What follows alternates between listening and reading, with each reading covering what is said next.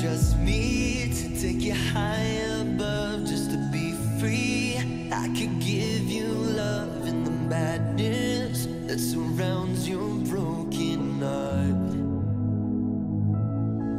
Do you love me enough to just let go of the memories, ones that aren't your soul? Could you run wild, just forget the world tonight? 'Cause nothing's gonna hold us down. We're flying up above the clouds. So even when it starts to rain, we're higher than the hurricane.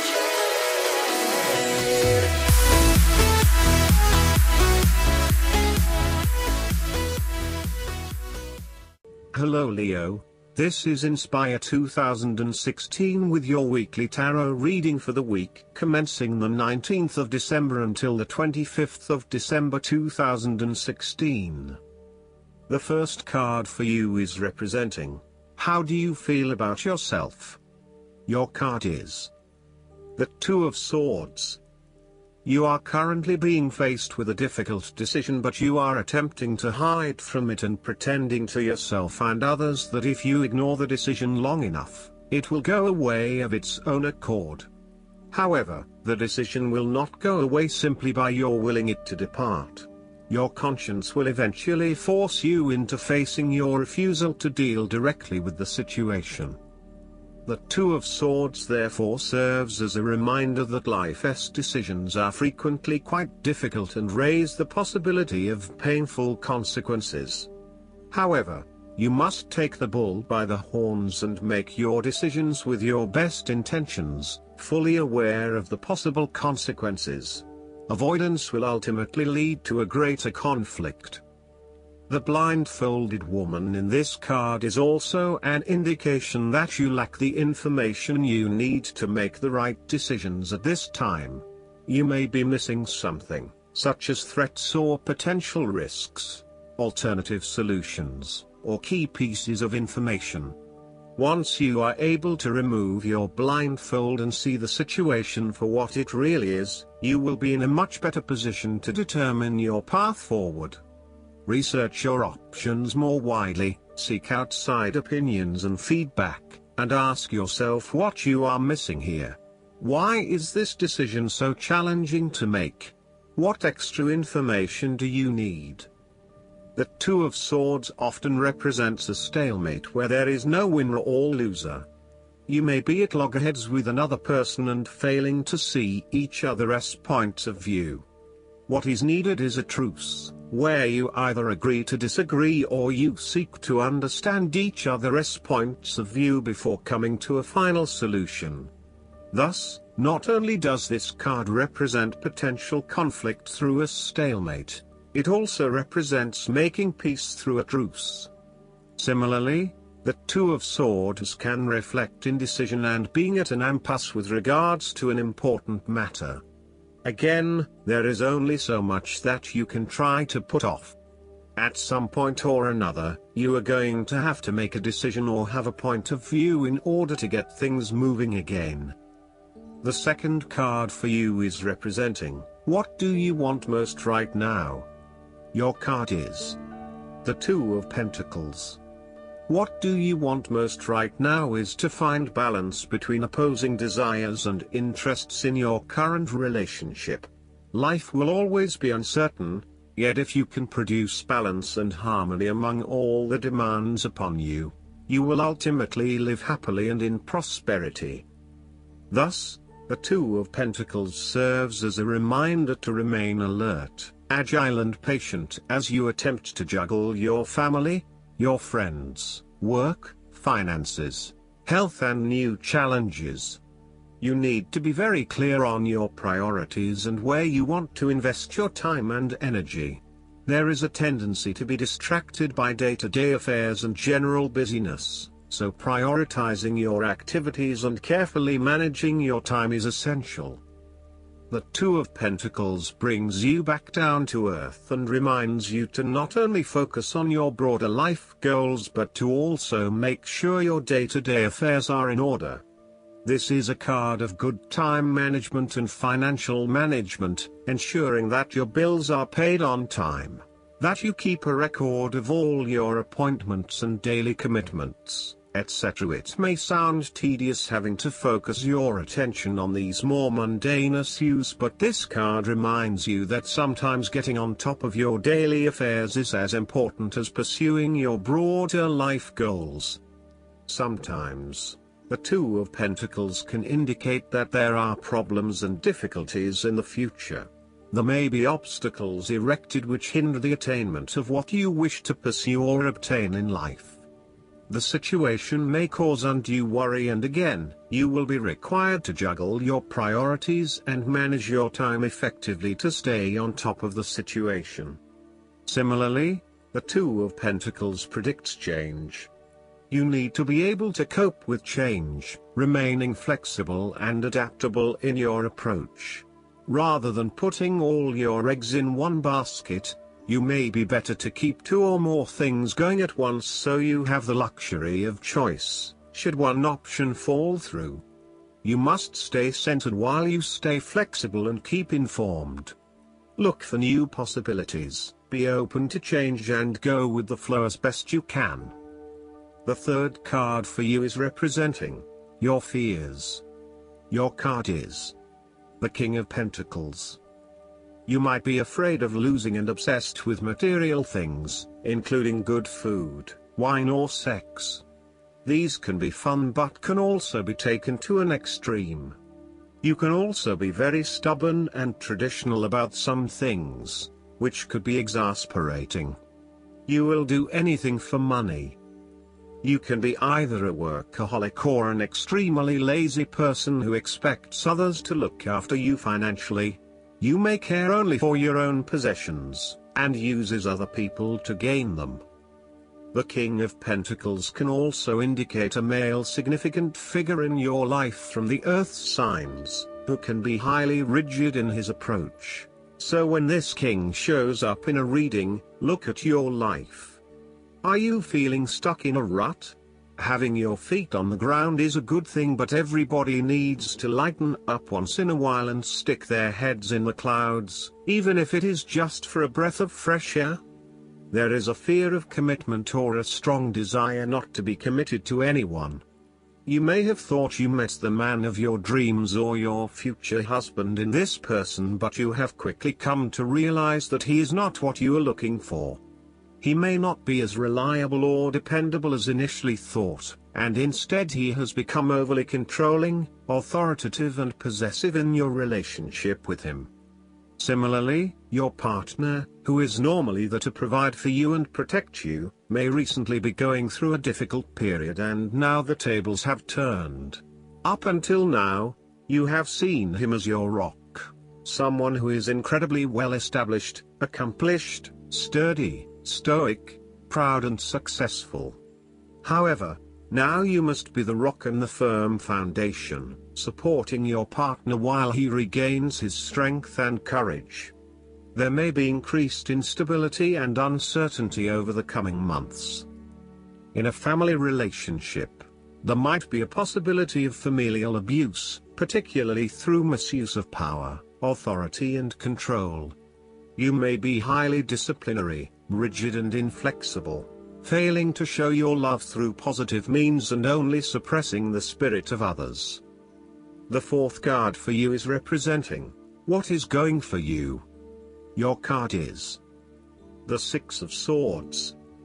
You will need to make a regretful transition, as a likely result of the decisions you make. You know that in order to move forward, you must leave something important behind, and while you do this with some regret, you know that in the long term it is the best option for you. There are times when you will be forced to let go of something to which you have been attached, and the process of letting go is often quite challenging. However, the sadness of your loss will soon be replaced by greater clarity, bringing about a renewed acceptance of change. Do not be afraid to let go of whatever it is that is holding you in the present or the past. Instead, look to your future and choose the best option that has the greatest long-term potential. There are going to be some hard decisions and some compromises that you will need to make, but this is ultimately a rite of passage that will take you into a new phase of your life. You need to realize that you are now headed towards a much better position in life. You have endured, or are currently enduring, a difficult life transition, but as a result, you will be more able to deal with what may come. Do not dwell on the past or what you have left behind. Instead, use this as an opportunity for changing your beliefs about yourself, moving away from whom you used to be and towards whom you really want to be. Sometimes the only way to solve life's problems is to leave them behind you and go somewhere new to start over. While it may feel as though you are giving up or being a coward, escape is often the only approach left when all others have failed. The important thing now is that you chart a new course that will lead to greater happiness and joy. The Six of Swords also shows the need to draw upon a state of mental clarity, logic and objectivity in order to examine where you have been and where you are going. This mental clarity will also serve to smooth the way ahead, and make the passage from negative to positive as peaceful as possible. You can use your intuition to guide you through easy situations and call upon your impartial and analytical nature when it is needed for a more complex decision. More literally, the Six of Swords can indicate a trip across water. There may be some sadness in terms of who you will need to leave behind you, but you know that this trip will do you a world of good. An example might be someone who is about to travel on their own, leaving behind a partner who they will sorely miss. You may also be required to make a longer-term move from one location to another, where you will leave behind friends and family in order to explore or experience a new territory. Again, while you will miss those you leave behind, you will also find that you have an amazing time on your travels and will learn so much about yourself.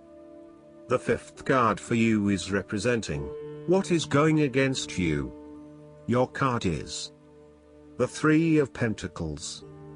There is a lack of teamwork, whereby people are acting in competition with each other and trying to appear the most knowledgeable.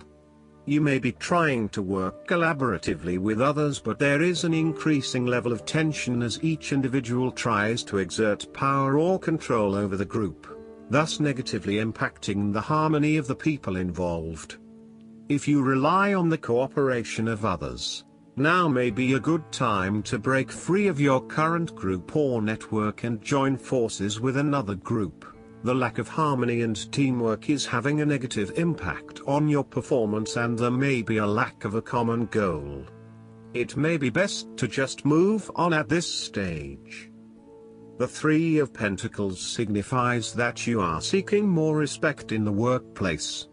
You have had to be polite and listen to the opinions and feedback of your superiors, but now you seem to be growing restless with always taking the advice, rather than giving it. You want to work in an environment where you have the chance to voice your own opinion and be heard, where you are seen as the expert or the leader. You may also be seeking new colleagues who bring with them new knowledge, so as to create a more synergistic team environment. You might be working in a fairly mundane job, in which your contributions and experience are not really appreciated or valued.